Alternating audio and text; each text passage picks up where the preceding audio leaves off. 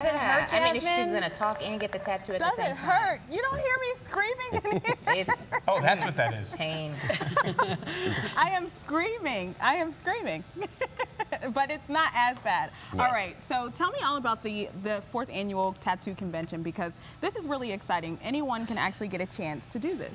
Yeah, we're going to start today at 2 p.m. Once the health department's done rolling in, we'll have people coming in and get tattooed like you are right now.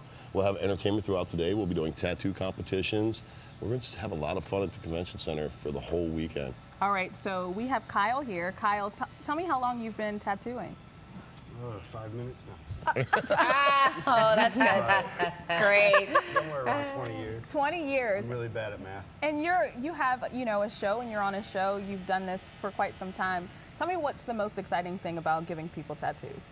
The money. The money? You know what I like actually is the camaraderie. Okay. Honestly, it's become a family that we all have. I've been doing this long before I was ever on TV. Right. And so when a small amount of fame or celebrity got shared with me, to see how it kind of went around in my community was awesome. And then now to have like everybody who gets to come out and see what the shows are like to us, to have them all kind of be interested in it now because of me.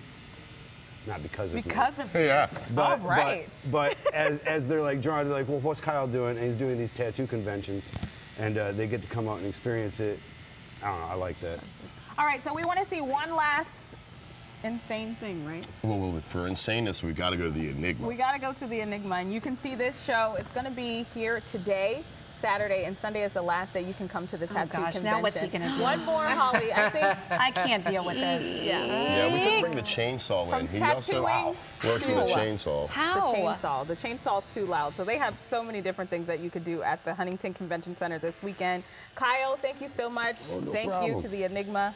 Check us out at villainarts.com. Bring the kids out because it's a family-friendly environment. Yes, thank you so much. Tattooing. You can finish watching this on Facebook Live. So back to your make sure. massage. Nice job. I mean, Jasmine, for you. That's going above and beyond for a story.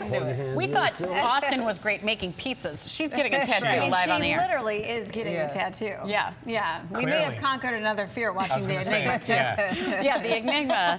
Next year's Fear Week, we're going to swallow swords. I can't even get over this. I love their shirts, too, by the way. Did you see Wham? Yeah. Yeah. That's pretty cool. Okay.